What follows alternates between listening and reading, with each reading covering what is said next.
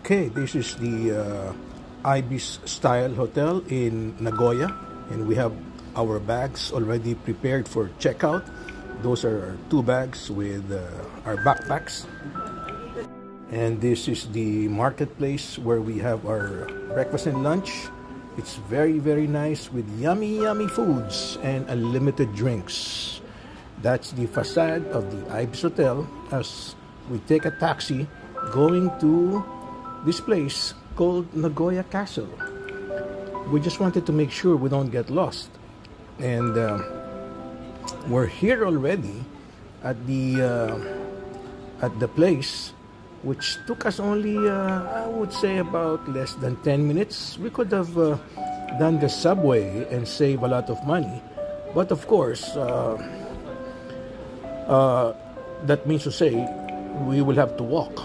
So going home, that was the plan. It was to take a subway. And here's Berna. She's paying for the entrance, which costs us about 1,000 yen for both of us. And this is the famous Nagoya Castle. It's a very huge castle where you can just walk around, chill around, take a lot of Instagram pictures.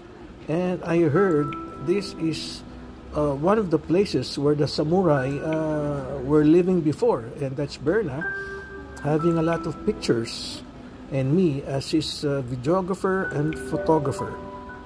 These are the sightseeing of a lot of places in Japan because they have so many castles and temples, and most of them are actually Buddhist temple, and so many trees. So nice to walk around the various sites of the castle. And look at those stones, huge stones upon you enter. And we're about to just enjoy everything as we go around. And that's the poster of the famous castle. Yes, there's so many Japanese also acting as tourists in their own country. And that's the reason why they don't probably leave Japan, because there's so much interesting things to do in their country. Yes, and you can do it just by train, by bus, and if you have the JR pass, that's the best way to do it, is using the JR pass, because you can go to any place you want in a small time. Like if you go by car, it'll take you about 10 hours. But if you go by bullet train, oh, you can be there probably in 1 hour. That's the beauty of Japan, you know. Their master plan in building all the tunnels, all the subways, their bullet trains. Oh my God, it's unbelievable. Everything is modern, and the best part is that the Japanese culture is just unbeatable. They are the most honest people, and they're the kindest people you can ever meet. If you ask a question, you always get an answer. But of course, sometimes you need a translator. But one thing for sure, they're always willing to help.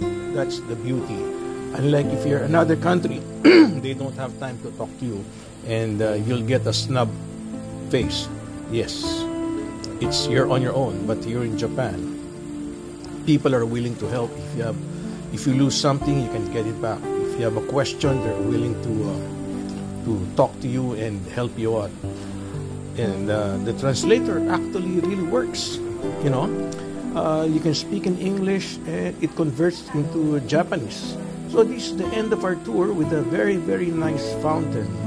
And enjoy the pictures and enjoy Nagoya.